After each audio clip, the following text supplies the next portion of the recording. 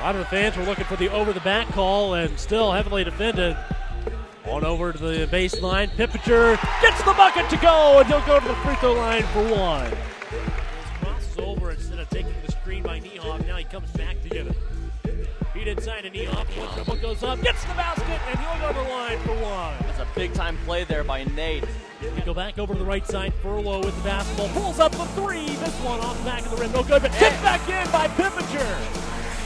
And another missed shot here by Rich, who seems to have just completely lost everything that he has done in this game so far. Aaron Thomas underneath for the Red Wolves, and it's a 4-point ball game.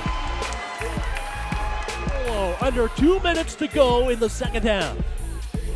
Furlow, this one is good.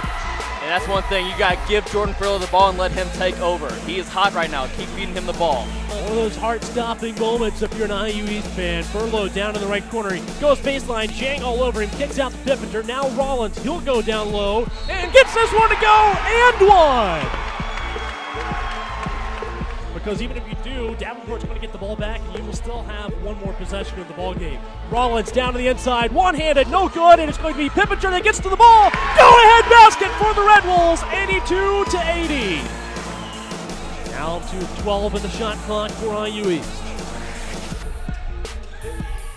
Furlow crosses over, down to 7, steps back, takes this one, and it's good for 2. But hey, 2 ties the ball game. Wow, that step back was beautiful. I don't know what else to say other than that. Pass is broken up that time. Pippinger gets the steal for the Red Wolves. Nice pass, finds Furlow, lays this one in, and it's now 90-88 in favor of the Red Wolves. Furlow goes over to the left side. Kick out, Claypool for the 3. Bang! This one's good! Jacoby Claypool puts the Red Wolves up by 5 with 11.3 to go. Big win here tonight for the Red Wolves, 93-88 over Davenport, the 3rd-ranked team in the country. Huge win for the Red Wolves.